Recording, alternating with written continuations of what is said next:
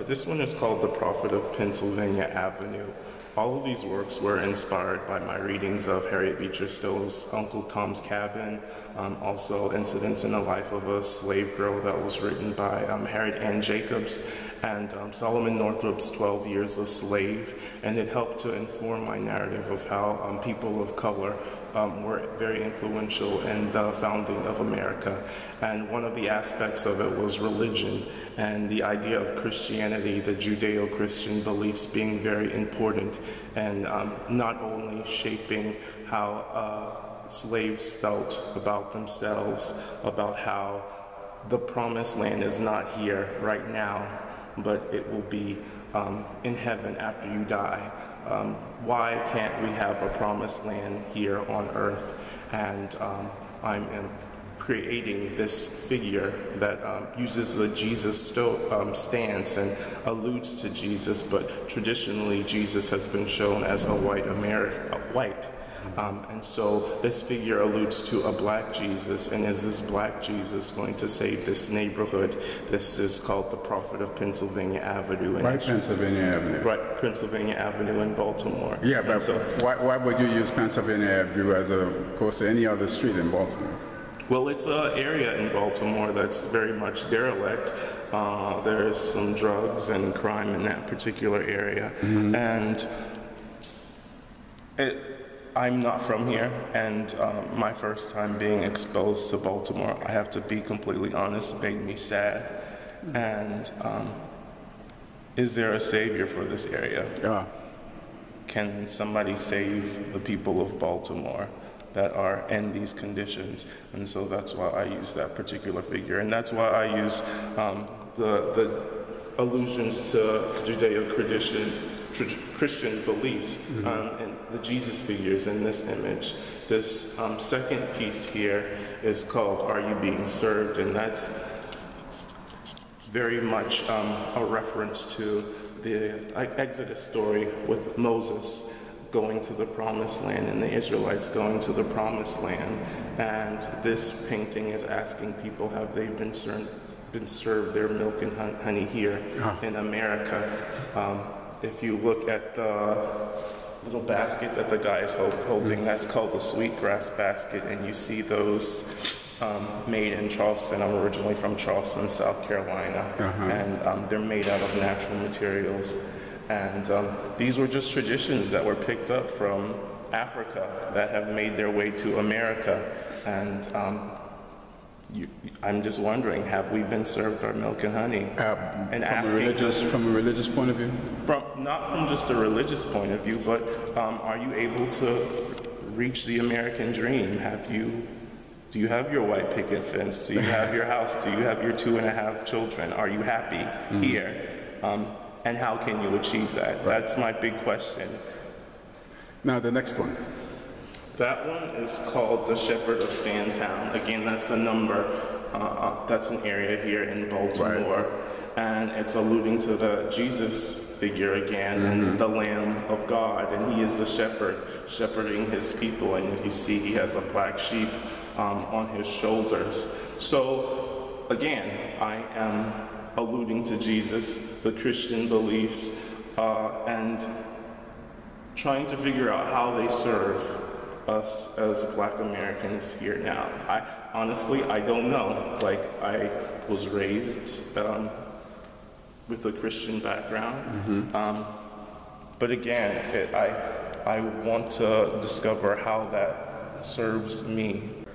But it's talking about hairstyles, and how the military released this mandate on how women are supposed to style their hair.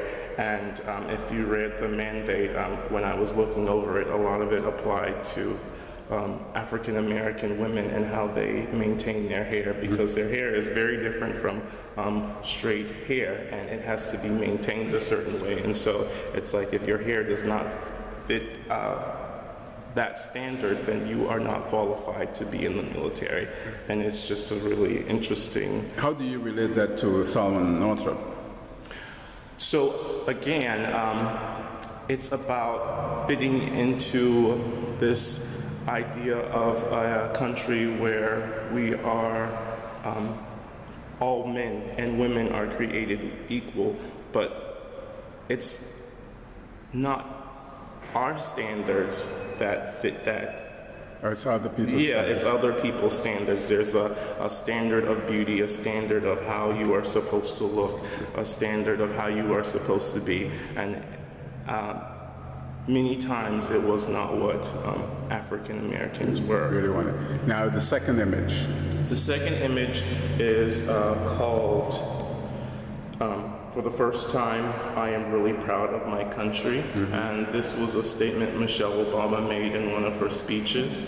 And I remember listening to that speech and not really being fazed by it, but then I turn on the radio or read an article and she was heavily criticized for making that particular statement. And I think it can be really hard for people to understand that there is this dichotomy of being black in America and coming to terms with America's history and how it has created this system of oppression for people of color. And so people were making statements saying, how dare she say something like that? But I completely understand where she was coming from when she made that statement. And I noticed you changed the color of the flag here. Yeah, so that's the Pan-African flag with the African colors and the American flag. So there is this dichotomy that she is an American woman, she is the First Lady, but her descendants are Africans. And the reason why she's handcuffed? Is that the same concept of Solomon Northrop? She was handcuffed with that statement. How you're not able to make those sorts of statements if you are an American and you are patriotic. It's just that idea of patriotism. Who is patriotic, and how can you be patriotic as a black American? Appreciate our history in America and be proud of this country. Let's get the third image here. The third image is called I Wish It Were That Easy. And so the big statement in this particular piece is the sticker that says, I voted today. So what I was alluding to is that there is much more to change than voting. There has to also be a change in consciousness, not just political leaders. So there is a consciousness in America that has to change in order for people of color to be on a level playing field. And the reason you see the noose in this painting is it was alluding to the fact that a lot of African Americans were terrorized when they were able to vote. So people would come and hang people right before voting time to let people know, like, don't vote, like this is not a thing that you need to do because we are the people that choose our political leaders. And so that's why you see the noose in that particular image. Like, that's in the history, and the figure is looking at you like, I wish it were easy to change America by just voting. Okay, this one is called 13 Stripes, an all-American beauty. Explain that to me, please. So this is actually one of my neighbors. She's very dark-skinned. She's beautiful. And I was making an image of this really beautiful woman.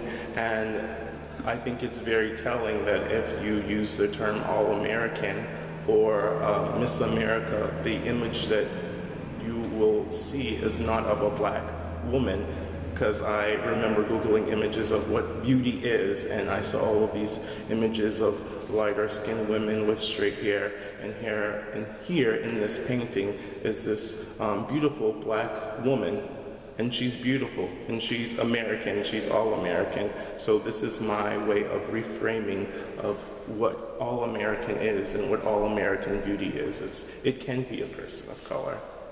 And what I have mentioned to a lot of people as I've been creating this work is that I think a lot of this violence that's happening among young people is that they are seeing and feeling things, but they don't understand, like, this is how things were set up. Like, you are in this situation because things were set up before before that have put you in this situation. So if you don't even have that awareness, all you know is you're just angry and you don't know why you're angry. And so you act out very violently towards yourself or other people. And I think if it was talked about, if we learned how to have these conversations openly with each other, then people would come to an awareness and people would try to come up with real solutions about how to change things. I think that's the big issue is we weren't having these conversations before, and now they're coming up, and now things are bubbling to a head, which happened. That's why we have riots. People are just trying to be heard. Now, you've touched on religion, you've touched on politics. Do you have any answers for all these situations? Are you focusing on why, for example, ministers of religion are not doing more? Or are you focusing on what politicians probably should be doing? What answers have you come up with? I feel like this body of work have left me with more questions than answers. I saw the purpose in religion and Christianity during slavery times. It was a way to make people complacent about the situation they were in then. It was because things were going to be better after you die. I saw the purpose in the Christian beliefs in the 50s and 60s with the civil rights movement. It was a great way to band people together, to just bring people together. And now I'm trying to figure out how can it work for us today. I think that's the big question, is how can we rally behind this belief today. And that's why you see a lot of themes, the theme of Christianity come up in my work again and again and again, because I'm trying to figure out how is it relevant for my life today as a Black person in America. Are you religious? I have dabbled in everything, and the more I dabble, the more questions I have about it all. You haven't found the panacea to your religious confusion, right? No, I've not. No, I have not yet. What are you hoping for the people of Baltimore to do in reference to your work? Again, I hope that an awareness comes through. Like, the big thing I think that I reiterate to myself and that I reiterate to young people and students is that you're not crazy. Like, things are not fair, but how are you going to better yourself in that environment? We're all in muddy waters, so how do you learn to tread in that water? How do you learn, when you get out of that water, how do you learn to clean yourself off? Right. So you're not crazy, things are unfair, but how are you going to survive? And is there a way of people contacting you that you can talk about? Either phone number, email, or website? Sure. My website is www.stephentowns.com. That's Towns without an E, because everybody usually puts a E in Towns. And my email, it's stowns@gmail.com. Okay. Now, I notice you have Co-Patriot as your symbol of works. Why Co-Patriot? So Co-Patriot represents the idea that in order for there to be the American dream to be achieved by all people, there has to be a level playing field. And unfortunately, that level playing field was not created in the foundation of this country. And so I'm interested in figuring out how can we create that level playing field so that everybody feels like they could own a house or have a job and just take care of themselves. It's all about taking care of yourself and being happy. So how can we create that level playing field where people feel like they have the opportunity to do that? Right.